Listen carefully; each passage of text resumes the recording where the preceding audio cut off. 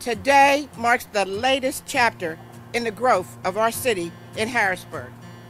I have long said construction is the surest sign of progress, and the expansion of the South Bridge will allow Harrisburg to reach new heights. More than 125,000 vehicles cross this bridge every day. It is a lifeline that supports our economy and that of our neighbors on both sides of the Susquehanna River. Today also shows what good government is all about. This is a collaboration of multiple levels.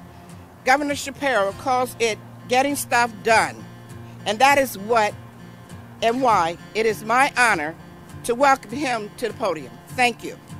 Because of the Secretary and the President being willing to listen to all of us here in Pennsylvania, especially our senior Senator Bob Casey and our PennDOT Secretary Mike Carroll, I am now thrilled to be able to announce that the United States Department of Transportation has awarded the Commonwealth of Pennsylvania $500 million for the replacement of the I-83 bridge right here over the Susquehanna River.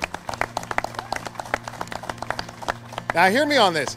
This is the largest federal grant for a single transportation project in Pennsylvania history. This is a big deal. And this is a sign of just how much the President cares about this community and cares about this Commonwealth. You see, replacing this aging bridge will be transformational for this region and for all Pennsylvanians. This is a Pennsylvania project. It's a Pennsylvania, an entire state of Pennsylvania, 67 county priority. And we're grateful that we're going to have an investment in a bridge project that will bring jobs, a lot of good paying jobs, not just now but in the future. It will help us transact business, move commerce, keep our supply chains running. So many benefits, not just to the people of Dauphin and Cumberland County and south central Pennsylvania as a region, but to our entire Commonwealth. My greatest message about all of these projects, the 54,000 projects and counting that are getting support through the President's leadership and through this legislation, is that not a single one of them was invented, developed, or designed at the U.S. Department of Transportation headquarters in Navy Yard in Washington, D.C.